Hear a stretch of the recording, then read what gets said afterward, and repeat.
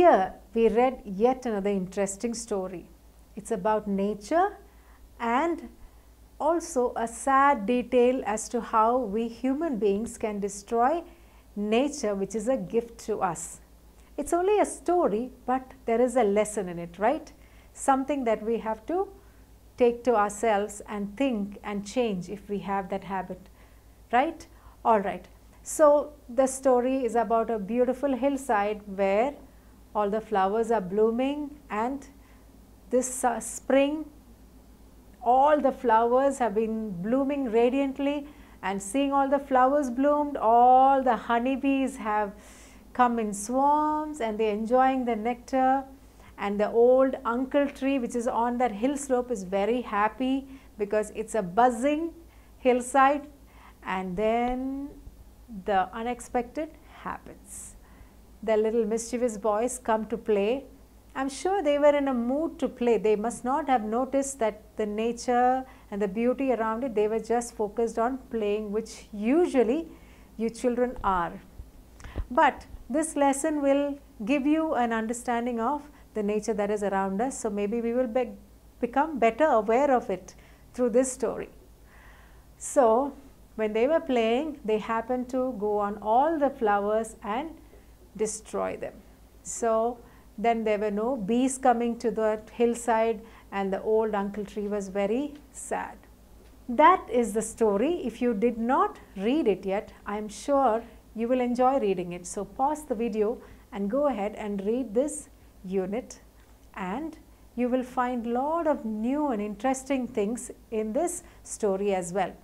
If you have already read the story, let's move on to find out what are the new words we have learned in this unit.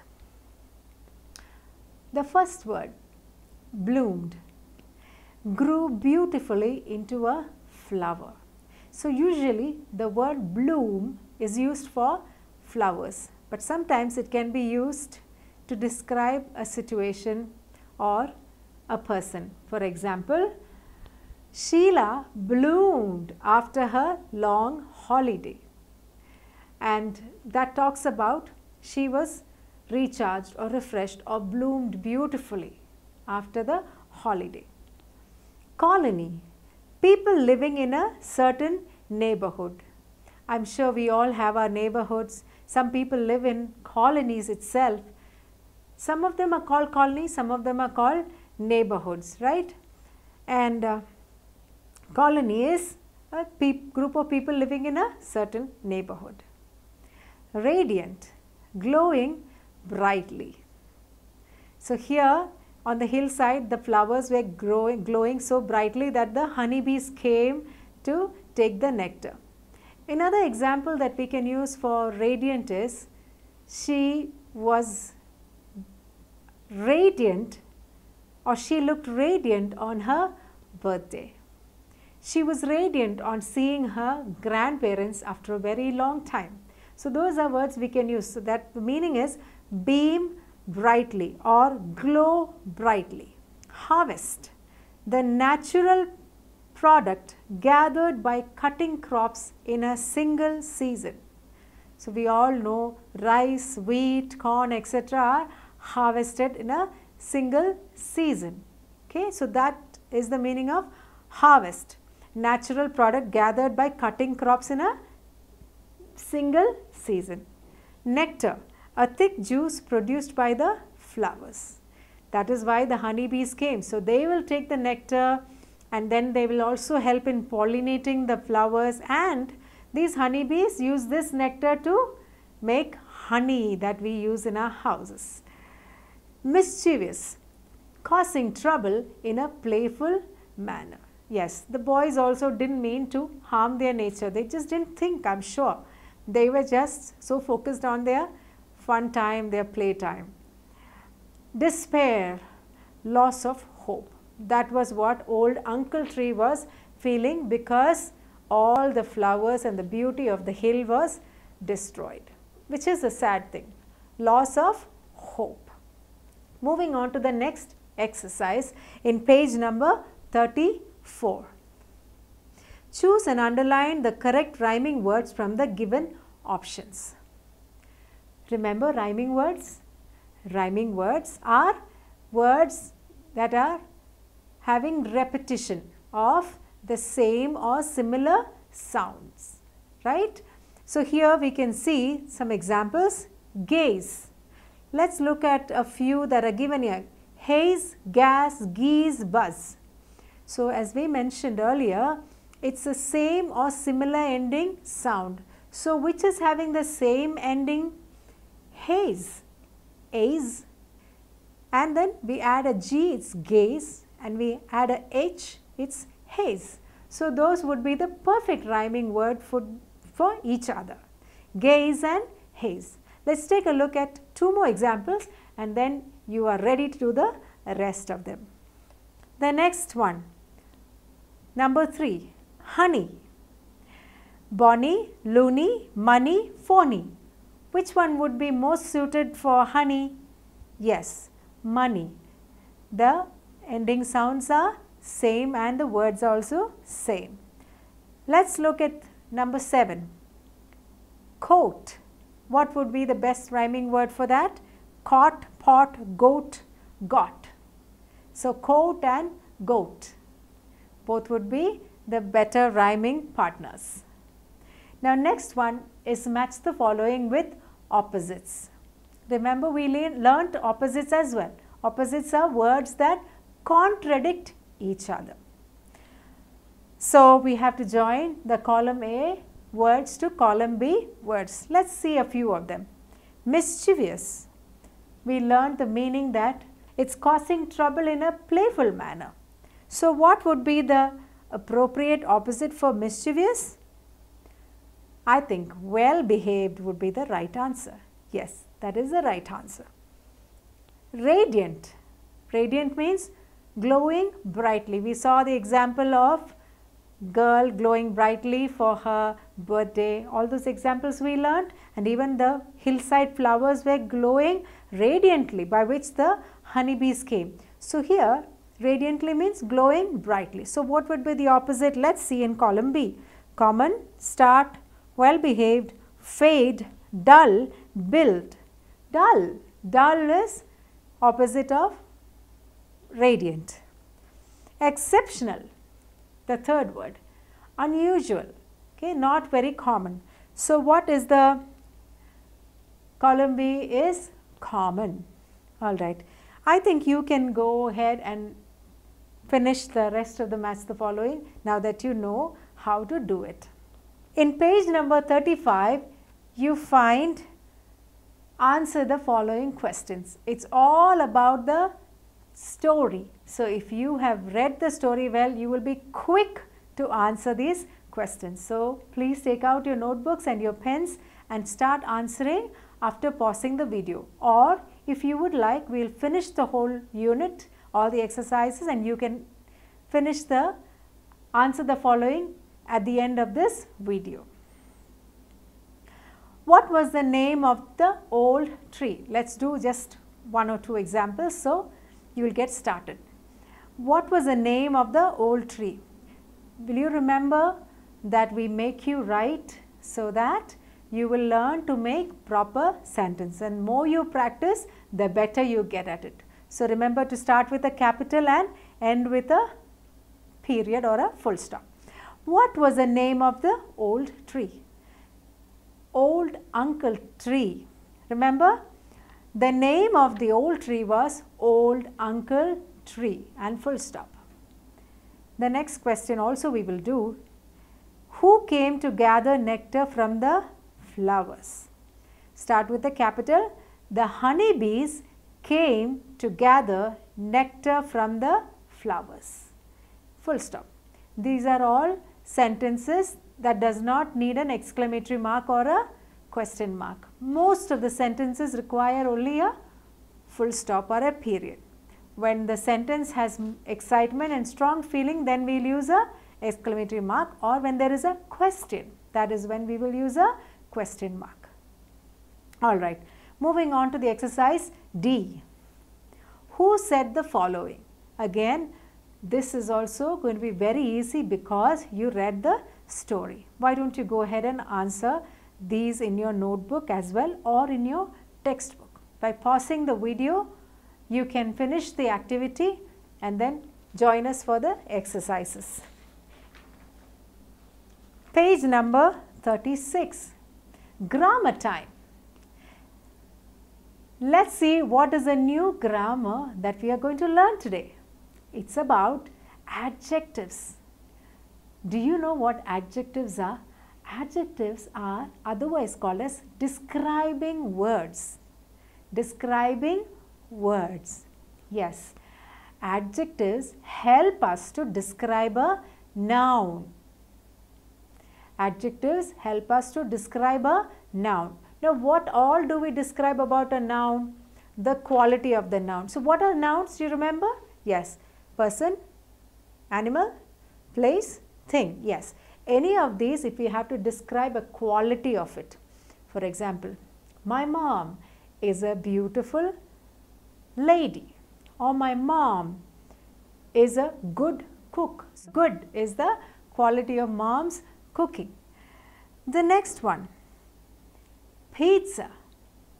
Pizza is yummy, or ice cream is yummy. So, when you say these things, the person who's hearing is also understanding, okay, this is yummy, I need to taste it. So, a sentence, when you describe it with the help of an adjective, it makes your sentence more powerful or more effective. So, that's why adjectives are very important in a sentence. It helps you just describe a noun in the best way possible so that the idea is conveyed to the hearer or the person who's reading your essay or any of those things. The way when you communicate, if you use adjectives, it gives a punch to your sentence. So, let's take a look at the adjective exercise that is given below. Harish is a, there are a few words given in the hint box. Let's see what suits the best. Harish is a loose boy. That doesn't go well. Clever boy. Yes, clever goes well. Clever is used to describe the noun Harish, right? The rose is a dash flower. Let's see what will suit best. Pretty flower. Pretty is the adjective that is used to describe the noun flower. I have a dash pen. So, here like we learned, adjectives describe quality, quantity, or that means the number, size, shape and color. Okay. So, here we see we are using the adjective of color. I have a black pen. Okay, the color is used. Let's take a look one more example so you'll understand better. There is a dash lake near my school. What would be the ideal was big. So, this is describing, again this adjective is describing the lake, and this is it describes the size. This adjective is the adjective that describes the size of the noun. So, now you know it's a big lake. When you say there is a lake near my school, people can have different thoughts. They can even think small, tiny. But when you say a big lake, then everybody will know, yes, it's a big lake. Nobody will then think it's a small lake. Nobody will imagine that, right? So, you've conveyed the exact thing because of your adjective, right? Then, the last one. The lion is a dash animal. Dangerous. Now, when you say it's a dangerous animal, we know we have to keep away from that animal. So, adjectives are very useful in a sentence. It will convey your communication or your sentence that you're making more, it will make it more effective. So, from now on, remember to use good adjectives, and you have adjectives to help you describe a noun's shape, size, color, quality, everything. Okay? So, now we move on to the activity where we have to use some punctuations. What are punctuations? They are symbols that are used to tell us, to make a sentence more clearer. Punctuations are marks that are used to make a sentence more clearer. Okay? So what are the things that the punctuations do? They also help us separate a part of the sentence. So if suppose there is a sentence that is given here, Jenny is tall, active and smart. Let's take a look at that sentence. So I read it like this. Jenny is tall, active, smart. Does that convey anything? It's like it doesn't make so much sense to the hearer or you who are listening. So let's try putting punctuations. What are punctuations? Punctuations are marks that separate sentences and make meanings more clearer. So let's take a look at Jenny's example. When we add comma, let's see how it changes a sentence. Jenny is tall, active and smart. See, it became clearer and the person also who's listening has understood better than Jenny is tall, active, smart. Right? It's given a extra effect for the sentence and the sentence has become more clearer for you. Okay. So what are the punctuations? Full stops and commas. Full stops and commas, as you can see on the screen. Now what is full stop or period? It is used to tell you it's the end of a sentence. What is a comma? Comma helps us to understand a pause in a sentence. That doesn't mean it's the end of the sentence, it's just a pause in a sentence. When is it ending? It's ending when you use a full stop. But a comma is to pause. Alright, let's see a little more about comma before we go into the exercise. These commas are used to separate when there are more than one person mentioned in a sentence. Let's take the sentence in point number 2. Ajay, Vijay and Suraj are brothers. So there are 3 or more people here. So we will use a comma to separate Ajay, Vijay and then and has come. So then we don't need to use a comma. So Ajay, Vijay and Suraj are brothers. That's how we will read it once the pause comes or the comma comes. Again I'll repeat, commas are used to show us a pause in a sentence. So let's see the sentence once more.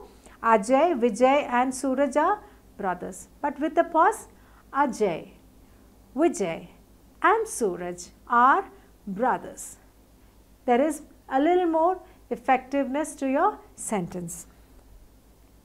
Commas are also used to separate 3 or 4 items in a list. Let's take the example of Reema. Reema had apples, cookies and milk. Now let's try it with the commas. Reema had apples, cookies and milk.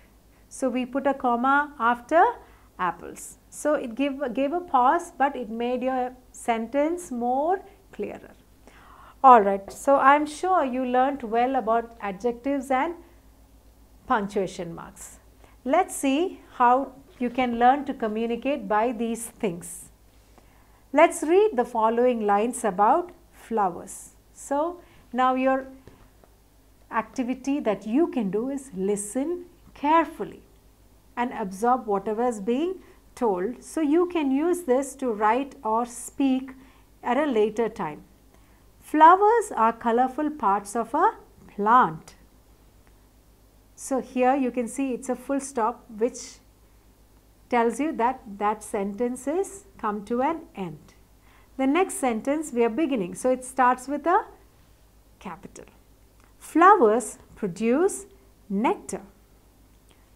Insects like bees and butterflies suck this nectar. These colorful flowers attract insects. Full stop. Flowers have beautiful smell. They are found in gardens and also at our homes. End of sentence. Some flowers grow on big trees, comma. Did you see?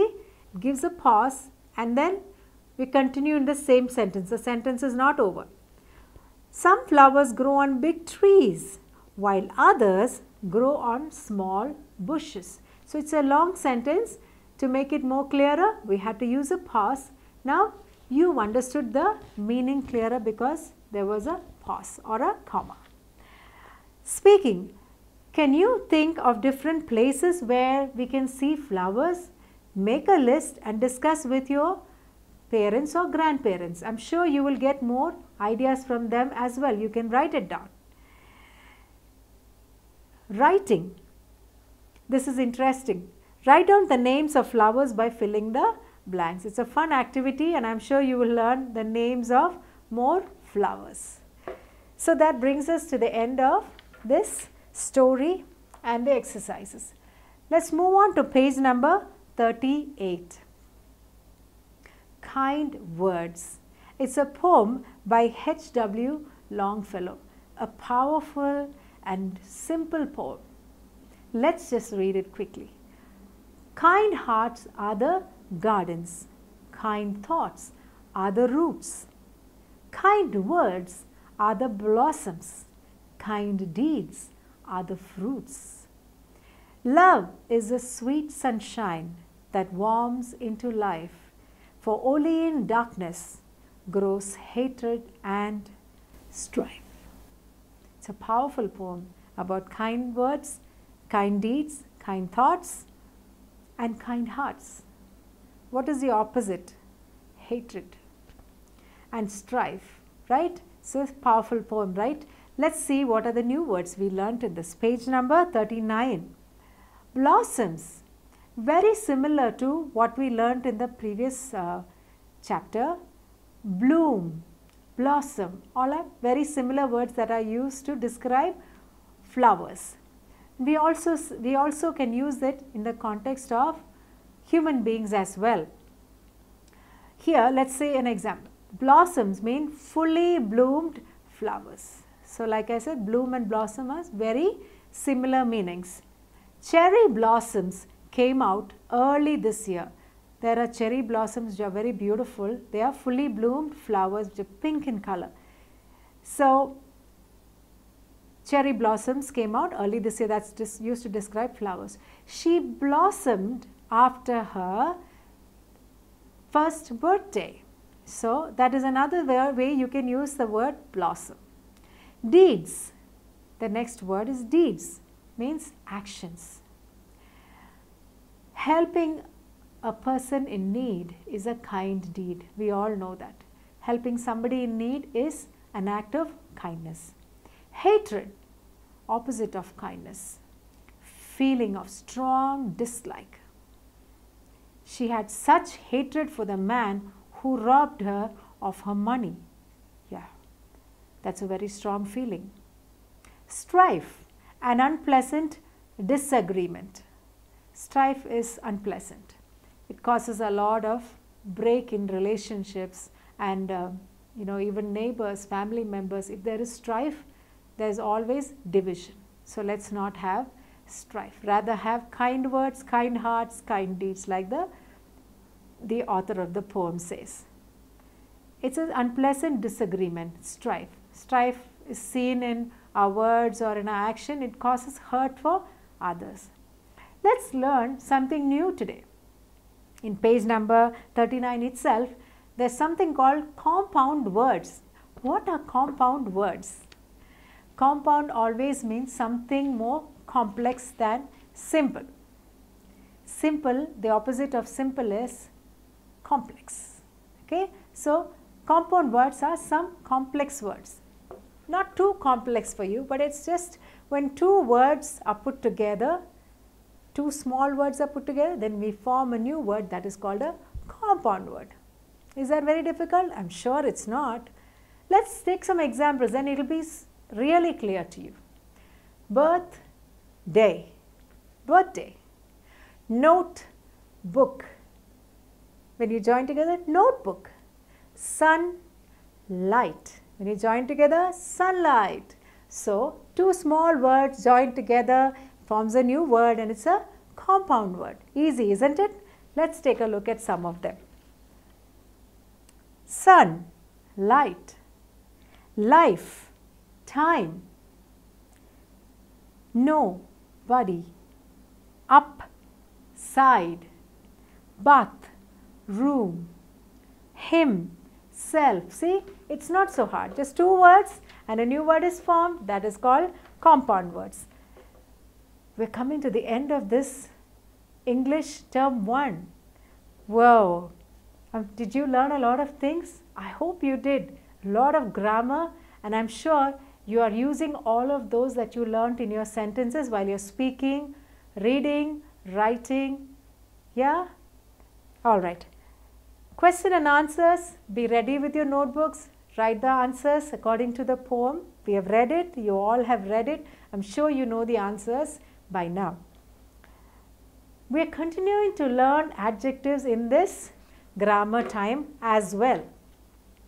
Read the sentences carefully and underline the adjectives. The first one is done for us, but we'll still take a look at it. Rakesh's elder brother. Elder. That's the characteristic or the adjective used to describe the brother. He is elder to Rakesh and he is a head boy of the school. Let's see another one. This is easy. I have planted pink roses. The color is used to describe the noun rose. Pink rose. Third one. The clever cat fooled the dog. Clever is used to describe, that is, remember we studied quality of the noun. Okay. So here the quality of the cat was, it was clever. So likewise you can go ahead and see the adjectives in the rest of the sentences. So every time you do an exercise, remember, practice makes you perfect. So now you will know about adjectives thoroughly at the end of this unit. That brings us to the end of this unit.